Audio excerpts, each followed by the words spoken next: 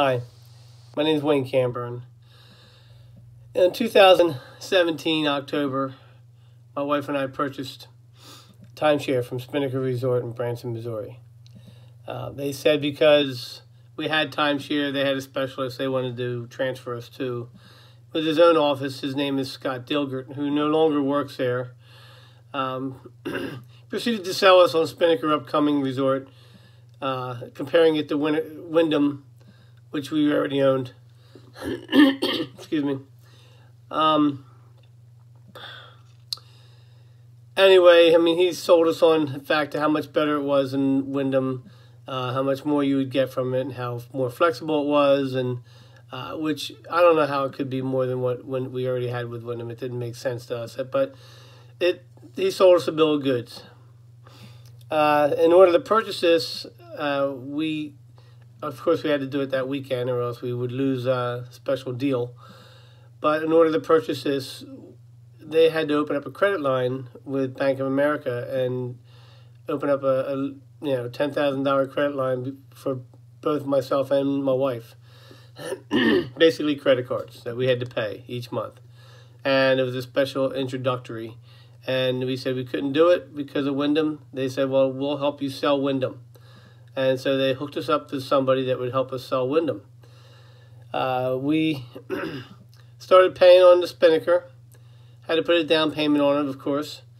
We then proceeded to try to sell Wyndham. The Wyndham wasn't selling. The salespeople were hard to get a hold of, as you could expect. And as I looked on the inventory that they had for sale, stuff that was even for sale less than ours comparatively was not even moving. Nothing was moving on this website. So it was getting frustrating for us. My wife did not want to purchase this.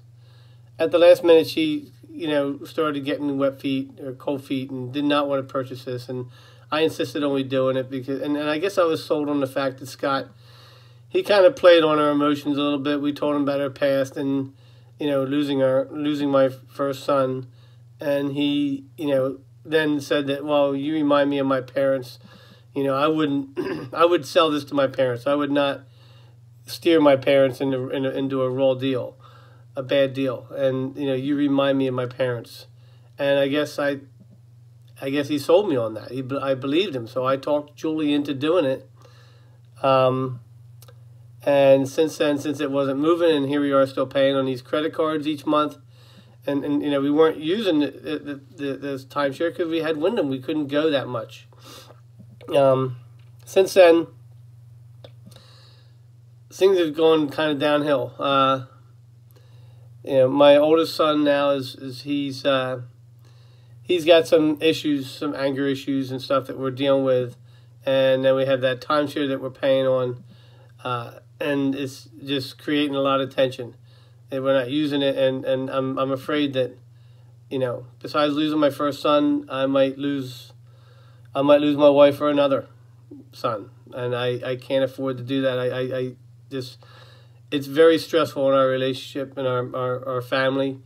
Having that is just one extra stress that we have. We have to get out of it. I mean, I've tried. I've called them numerous times. They said you can't. We don't have a buyback policy, which Scott told me that they did have a buyback policy. It's just officially they don't, because you have to initial that they don't, but they do it. When they say they get done building an extra these other units, that they'll need inventory and that they'll sell it for us, and that Scott's not there anymore, and that's not happening. So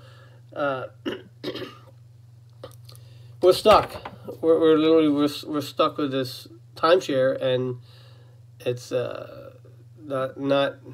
not good.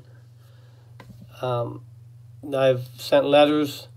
They responded to they received my letters, never responded.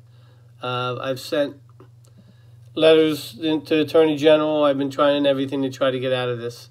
I just want to give it back to them, and they won't even take it back. I just want to be out of this, these maintenance fees for this timeshare, and get out of this payment for this timeshare. We don't need it.